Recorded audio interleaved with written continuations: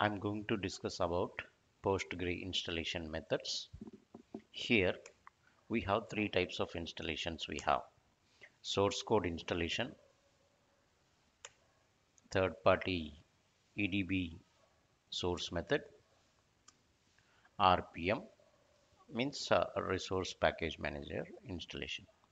These we have three types of installation. Today I'll be showing third party EDB easy method. This method is easy method, but any method we can see. In this video, I'm going to show you third-party EDB installation on Red Hat Linux. Here, we need to download the software. If you go into the Google, give Postgres download, you can see that what are the things. You can grab here PostgreSQL Database. Click on this. Here you can see the version releases.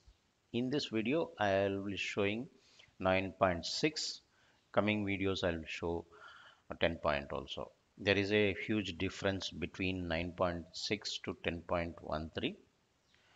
Okay. Here, if you click on this, you can able to download. Here, I already downloaded.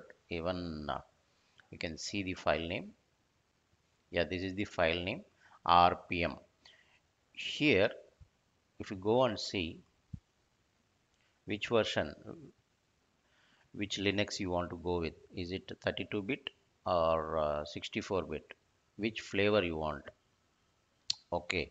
I have Red Hat 64-bit. Download this one. Suppose I have Mac. You can download whatever you want. 32-bit. You can download here. Windows 64-bit, 32-bit. Okay. I already downloaded. I'll show you. Here. I already uploaded to this. Here the file name. You can see here. Now you want to get the permissions for this. CH giving full permissions. Fine.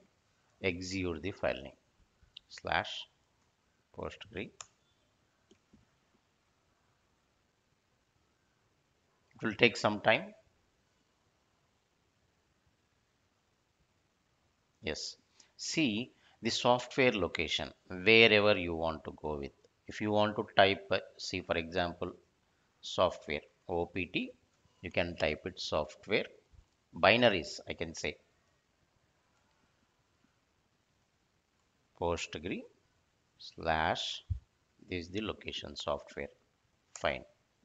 This is the data directory where it will be restoring OPT software postgre data. Okay, let it be same location.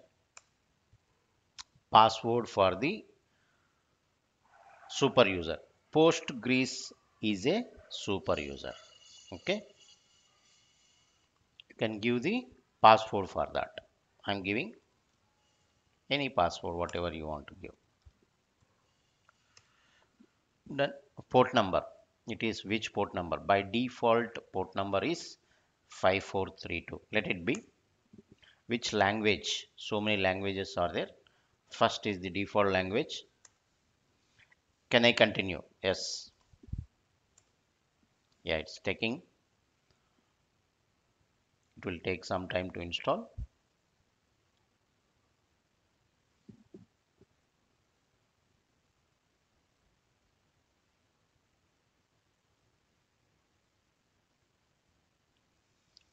Almost it is completed.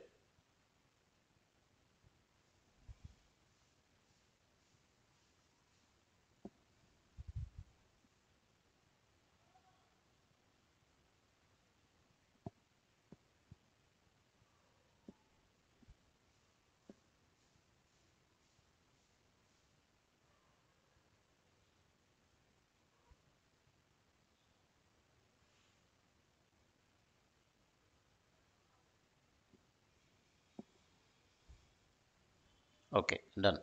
It is done. Then you can verify whether it is installing, or you can see like this postgre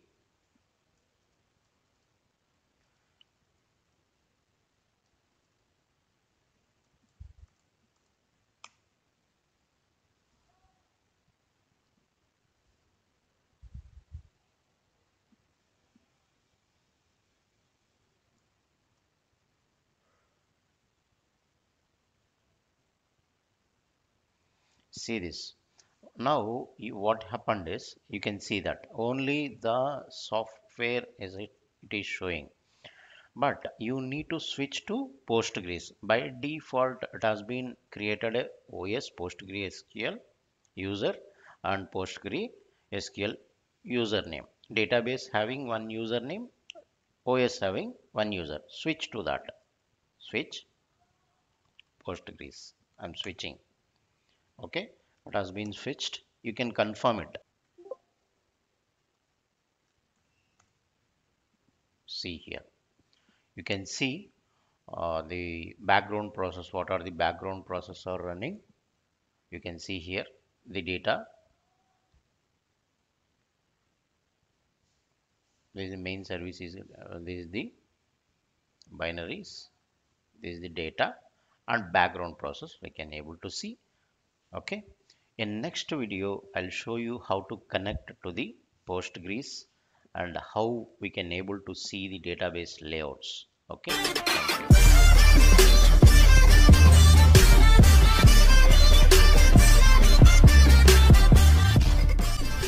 Subscribe to DBA Center, you will get notifications.